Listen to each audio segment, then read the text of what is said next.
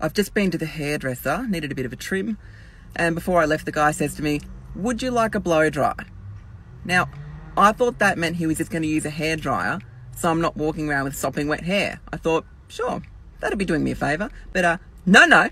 Now I look like fucking Lisa Wilkinson. Like, I didn't realise a blow dry meant that it was going to go all smooth and bloody bouncy. It's not at all like the rugged and masculine Tarzan bloody look that I'm so well known for. What is this? This is embarrassing. I've got to bloody tie it up.